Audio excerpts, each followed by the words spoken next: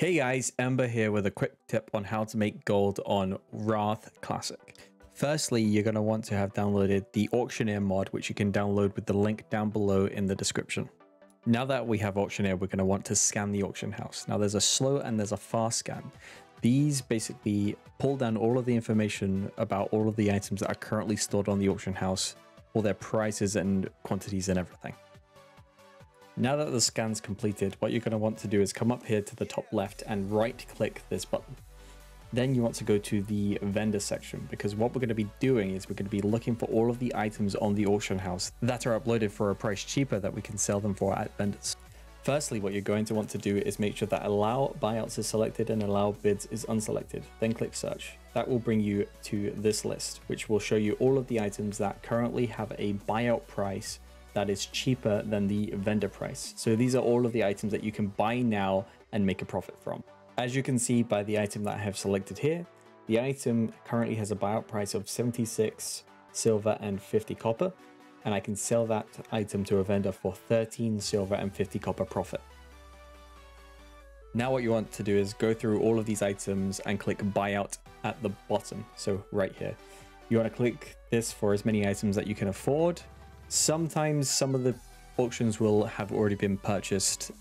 That's just something that you can't really avoid, but the majority of them you'll be able to pick up and sell for a profit. Now let's take a look at bids. So what we want to do is unselect buyout and select allow bids. We'll expand this. I usually set it to less than 30 minutes if I want quick bids. And as you can see here, we have a list. It's not a huge list, but these are all the auctions that are ending within 30 minutes. So there's a lot of rune cloth. And as you can see here, we can buy this for 5 copper and sell it for 79 silver, 95 copper profit. So much like the buyout, we want to go down here and click bid, and we just want to bid on all of these. Like the buyouts as well, some of these bids and some of these auctions might have already been placed, so you might miss out on a few. But yeah, we'll bid on some of these, and then we'll expand this again. We'll raise the time to 2 hours and see what we get. Usually with the longer bids, you have a lot more potential to make more profit. Like as you can see up here, we've got 299 profit here and 538 profit here. Obviously, these bids are likely to be taken over by the time that the auction ends, but you might get lucky. Now that we've placed all our bids and we've purchased all our items, let's go and empty out our mailbox. As you can see here, we've got quite a few items. And then all you have to do now is go over, sell them to the vendor, and you'll make profit. I think in this video, I made around 4 gold profit, which it's not amazing, it's not game breaking, but it's definitely profit there, and it's great profit at low levels.